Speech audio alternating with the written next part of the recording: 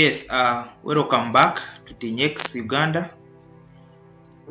In today's video, I want to show you how you can set up your MTN API.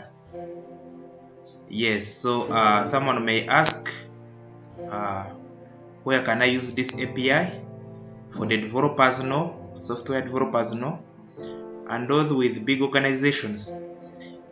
This API is used in mostly on online transactions. When you are doing online transaction, let's say you are buying something on Jumia or any other online shop, you reach somewhere on the checkout and they tell you choose the payment method.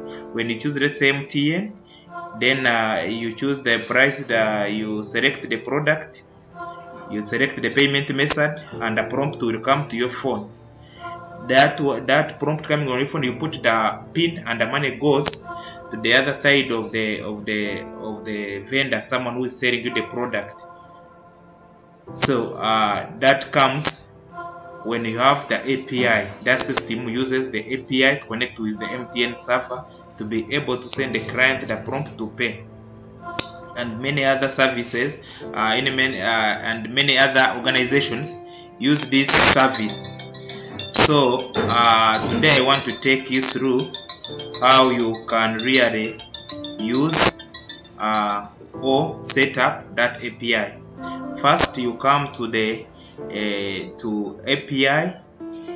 You have to practice using a sandbox environment. Sandbox gives you the ability to practice to see how you'll be able to develop it in the live or active API. So what you do, you first come to here, you sign up. Where you see here, you come there and sign up. You see me, I'm signed in, but when you have not signed in, you sign in. So once you sign in, you'll access such a page. Then when you see, you can visit home here, and we see, yeah, as you can see, I say get started with our API. So you can read this documentation. If you don't read the documentation, my friend, you may not achieve what you want. It is a lot that you need to do. Here you read all the documentation, you see test cases, you test.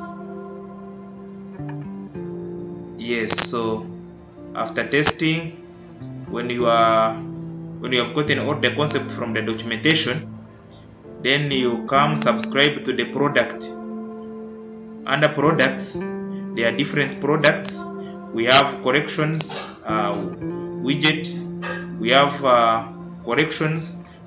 This is how, maybe if that is when you are pulling money from, like you are getting money from the clients, money will be coming to corrections. Disbandment. This is used when you are maybe paying out salaries, when you want to pay in bulk, paying out salaries, sending out some money in bulk. You will use disbandment. As you can read it, say automatically deposit funds to multiple users. Yes, so here they are telling you corrections enable remote corrections of bills, fees, and taxes. Then remittance. This is when you want to do the transfer from abroad, from different countries. As you can see, the writing there is remit funds to local recipients from diaspora with ease. So if you want to get money from diaspora, you can do it with ease with a remittance product.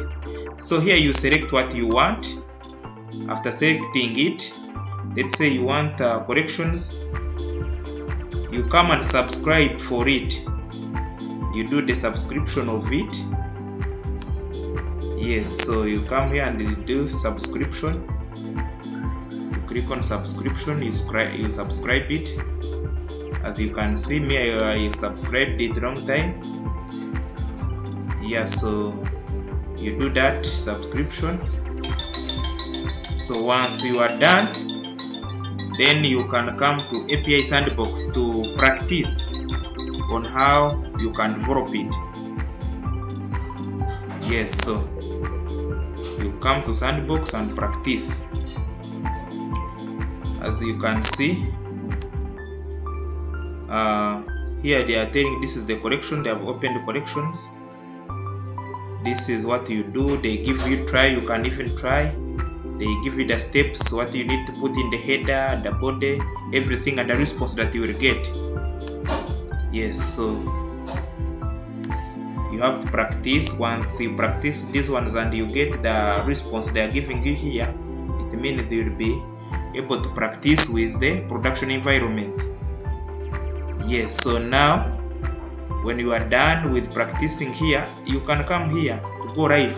You submit your documentation to MTN to verify you, and they give you the rights to use their API, thereby going to the, as you can see, they are telling you ready to move to production. Follow the easy steps.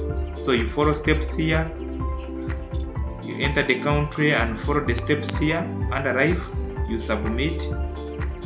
Yes, so then they will be able to verify your documents, and once you pass, then they will give you a production environment. Remember, this is a testing environment. You test using sandbox, but once you are approved by MTN, they give you a production environment.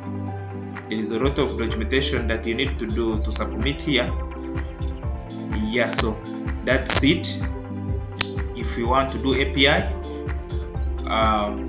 that's what the process goes through. If you still don't get it, you can, I will leave my number in description. You can WhatsApp me or call me and we talk. If you need me maybe to help you set it up, I can help you set it up. So I think that's all I wanted to tell you. If you haven't subscribed, please consider subscribing and hit that like button such that this video can spread to many people. Yeah, so let's catch up in another video.